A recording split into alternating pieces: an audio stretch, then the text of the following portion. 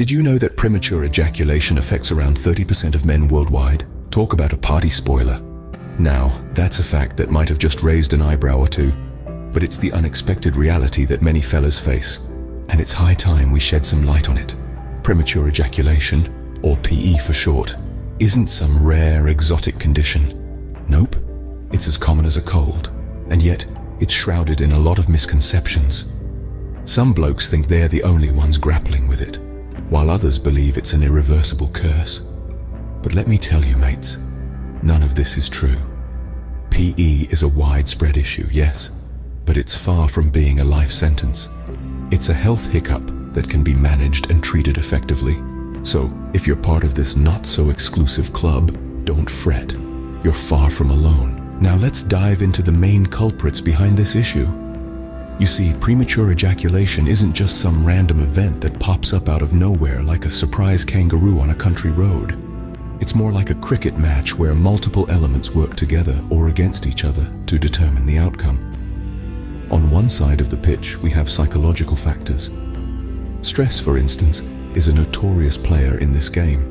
It sneaks in like an uninvited guest, causing all sorts of havoc. Imagine you're at a party and you've just poured yourself a drink. Suddenly, stress walks in and you spill your drink all over your new shirt. That's what stress does in your body, except it's messing up your timing instead of your outfit. Depression and anxiety are also part of this team, often teaming up to play tricks on your mind. They're like those annoying siblings who always seem to get their way, no matter how hard you try to ignore them. They can make your body react in ways you'd rather it didn't, leading to those all-too-early finishes. On the other side of the pitch, we have biological factors. These are things that are hardwired into your system, like the settings on your phone that you can't change no matter how hard you try. Hormonal imbalances, abnormal levels of neurotransmitters, inflammation of the prostate or urethra, and inherited traits can all be contributors. They're the sneaky ninjas of the team, doing their damage without you even realizing it. And let's not forget about the role of personal habits. Excessive alcohol consumption and substance abuse can often play a part in this game. They're like the rowdy fans in the stands, influencing the game in ways you might not expect. So whether it's your overexcited brain or your rebellious body, there are plenty of reasons why you might be finishing the race a bit too soon. But don't lose hope just yet. There are plenty of lifeboats in this sea of quick finishes. Just like a kid learning to ride a bicycle, who falls, gets a few scrapes, but eventually finds their balance, dealing with premature ejaculation is all about finding the right balance. And trust me, there are plenty of training wheels available to help you on your journey. Let's start with counseling. Think of it as a friendly chat with someone who's got a PhD in helping you last longer. A good counselor can help you navigate through any anxiety or stress that might be contributing to your quick finishes. Next, let's talk about behavioral techniques.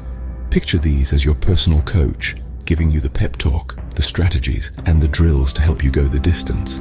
Techniques like the start-stop method, where you stop before you're about to finish, take a breather, and then start again. Or the squeeze technique, where you literally squeeze the base to delay the grand finale. Now, if you're thinking, but mate, I need something a bit more medical, don't worry, we've got you covered. There are medications that can help you delay your finish line. These are like your trusty sidekicks, always there to back you up when you need a little extra help. And let's not forget about numbing creams. Imagine these as your secret weapon, reducing the sensitivity so you can focus on enjoying the journey rather than rushing to the destination. Now, I can hear some of you saying, but these treatments sound like a lot of work. Well, my friends, remember the old saying, no pain, no gain. And in this case, the gain is turning your quick sprints into a marathon. So chin up. With a little help from these lifeboats, you can navigate through the choppy waters and find your balance. Because at the end of the day, it's not about how quickly you finish, but how much you enjoy the journey. With the right approach, you can turn your sprint into a marathon. Remember, it's not a one-size-fits-all situation. Finding the right treatment might take some time and patience. Now, you wouldn't expect to become a master chef overnight, would you? Just like you can't whip up a souffle on your first try. It's the same with finding the right treatment for premature ejaculation. It's a process, a journey if you will, and it's absolutely crucial to have patience. Think of it like this. You're on a quest, a noble knight in shining armor, and your dragon to slay is this issue. But, just like in those medieval tales, you can't just march up to the dragon and demand it to keel over. You need the right tools, the right strategy, and the right amount of patience. And who are your trusty advisors in this quest? It's your doctors and therapists. They're your Merlin in this Arthurian tale. They've got the wisdom, the knowledge, and the magic spells, or in this case, the right treatments. But it's not always going to be a straight path. You might try one treatment, and it's more like a dud spell that just fizzles out. It's easy to get disheartened, to want to hang up your armor and call it a day. But remember, even King Arthur had his share of trials and tribulations. Keep in mind, it's not about the destination, it's about the journey. And every journey has its bumps and hiccups. It's how you handle these hiccups that truly matters. So don't be afraid to laugh at yourself along the way. Humor is a great way to lighten the mood and keep things in perspective. And remember, everyone's journey is different. What works for one person might not work for you, and that's okay. It's not a competition. It's about finding what works for you. So, don't be disheartened if your buddy found his solution faster. You're on your own path, at your own pace. So keep your chin up.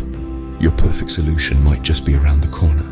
Before we wrap up, here's a quick recap of our journey into the world of premature ejaculation. We started off with the unexpected reality, where we learned that this condition is more common than a kangaroo at a Barbie.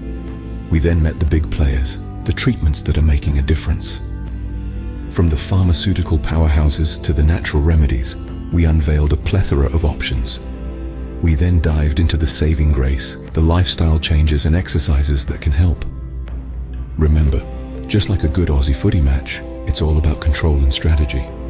And finally, we ventured down the road ahead, exploring the future of treatments. Now, we'd love to hear your thoughts. Did the pharmaceutical powerhouses surprise you? Or perhaps the lifestyle changes got you thinking? Don't forget to hit that like button if you found this video helpful, and subscribe to our channel for more enlightening content. Remember, it's not about how fast you finish, it's about enjoying the journey.